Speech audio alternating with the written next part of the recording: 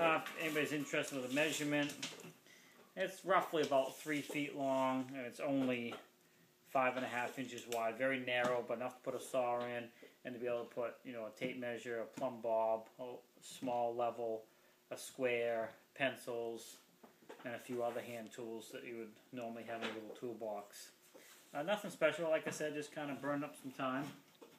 But all these are rabbited, so halfway, 3/4 inch. All this wood is a 3/4 inch. And then I used the Forstner bits to cut out the hole for where the dowel will go. I didn't get real particular with the top here where the saw went past. I figured it's not that big a deal since it's not a precision project. Just to kind of give you an idea how it's going to look when it's all together. And it makes for a neater ends when you do the rabbet. And since most of your weight is pulling up on these, it goes down and it'll be tacked and glued into the base, so when you're picking it up, you're picking the whole thing up. And this is just a 3/4 inch dowel, and I gotta cut it a little bit, but if I can get it to stay together. So that's roughly what it'll look like. And then of course the saw will sit down in here quite nicely. I'll have it down at one end. You might not be able to see down in there, but you'll be able to fit, you know, like I said, all your standard woodworkers tools will fit in here.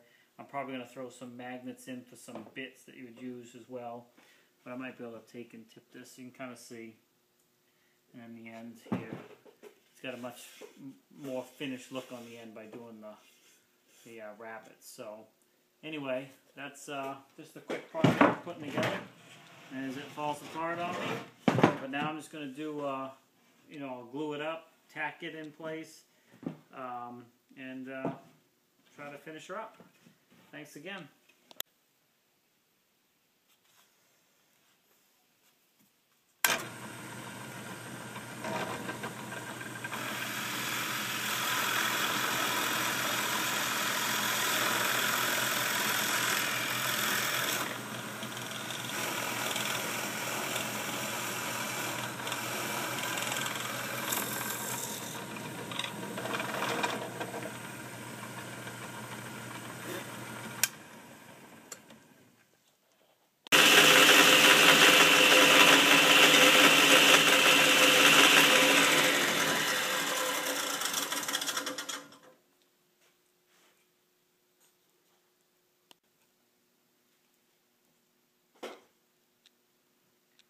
So I'm just going to run some glue along all these joints. Probably run a little bead on top to here where that's going to sit on there, make it really strong. I'm not going to use a lot because I'm going to nail it as well.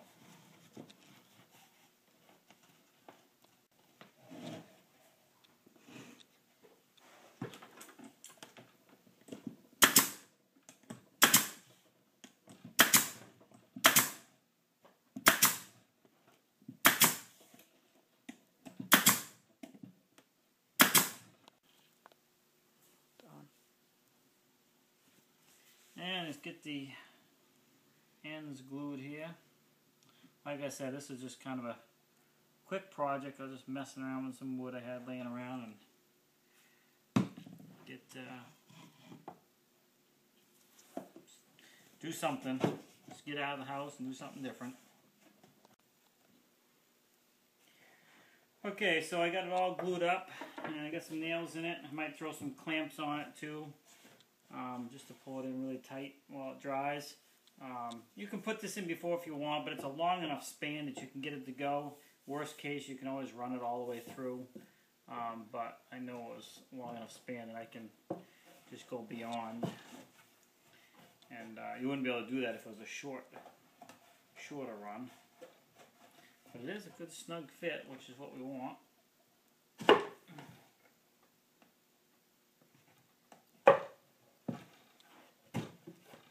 Lined up. like I said, I got to cut the ends off. I might even leave them out, just round them over a little bit.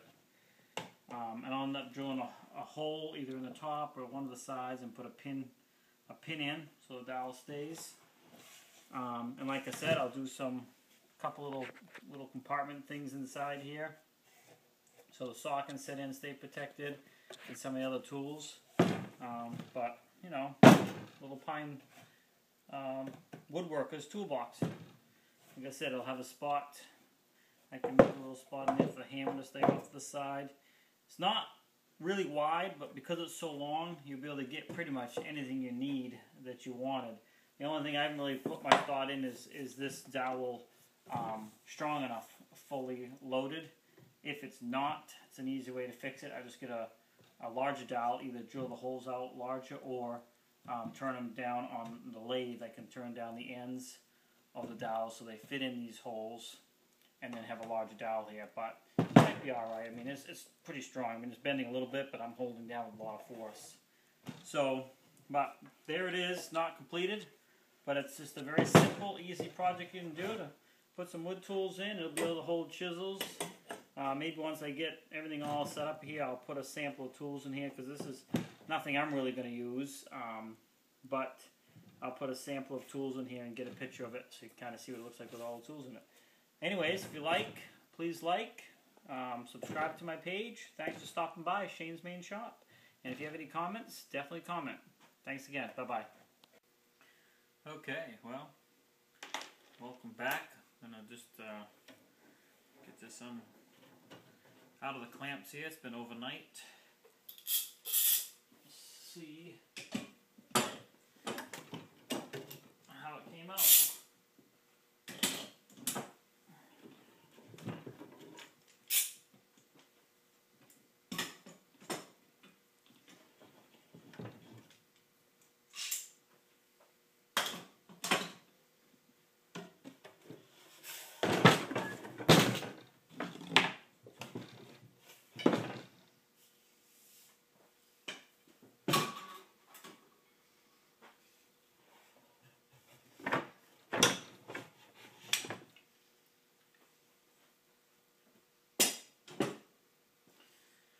Okay, so as you can see, it's all glued up, and I gotta do some sanding, and then of course I'm gonna do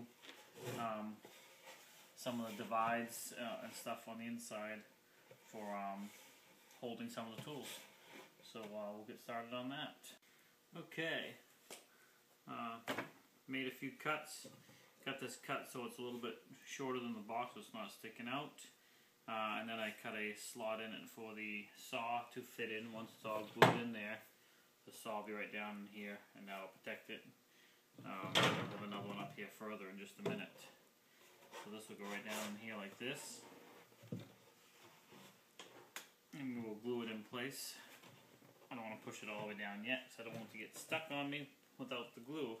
But then this will sit right down in there, and it'll protect the saw. We'll have another one up here to keep it plenty secure, so it doesn't move around. So I'll go ahead and cut another one of these out, and we'll be back in just a second. Okay, well, welcome back. So as you see, I pretty well got it all together here for the most part. There's a couple things I do different. I think I'll slice a slot in. I'm going to tip this up here. In this block going across here, so this can go down in there straight. But it certainly has a lot in it, and you know, it's not too heavy at all. This seems to be holding up.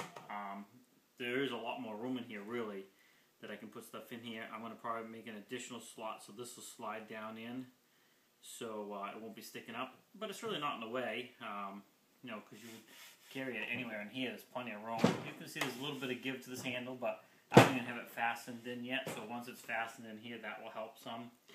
But again, I can always make a bigger dowel, but I'm not too concerned about it. So there it is. I did add a couple extra things since the last video, the last part of this. I put a a spacer across here to protect this saw from any tools in this compartment hitting the teeth. This one is in here, it's above, it doesn't go down as far as the blades teeth of this saw, so it's not going to hurt it. I drilled some holes for some pencils, some holes from some screwdrivers over here out of the way, and there's still a lot more space that I can add some holes here and it wouldn't be in the way, because anything, you know, beyond here or beyond here is not in the way of carrying it for sure. You can see there's a lot more room here. Maybe in the future I would shrink this middle compartment up a little bit to be able to put a few longer things in here and have them not sticking up, but there's all kinds of room. So you can see there's a lot in here. I'm going to actually do a separate video showing all the stuff I have in here so this video doesn't get too long. But again, the basic measurements of it, if anybody's interested in building something similar, I didn't go by anything. This is just kind of winging it with some scrap wood I had laying around. It is roughly 6.5 inches wide. The opening in the middle is about 5 inches wide. The overall length is approximately 36.5, and of course the opening is 35 inside. The height from here to the handle is, to the bottom of the handle is about 5.5 inches, so there's plenty of room to reach in without hitting your hand on that. The overall height up to the ends here from the is 1 foot. So that give you an idea, something interesting. And there's really no right or wrong way of how you do the compartments in here. I basically put this saw in and put this one so it would stop this from sliding around. That's where this one landed. So the handle would be up against it, so the saw would not slide around. But there you have it. I hope you like it. As I said, there's a lot more room in here to put other things. And if you take a look, I'll put a link to a video down here in the corner for showing you what's in the box currently now. So thanks for stopping by Shane's Main Shop. Please like if you like, and of course subscribe, share, and I hope you like this project. Thanks again.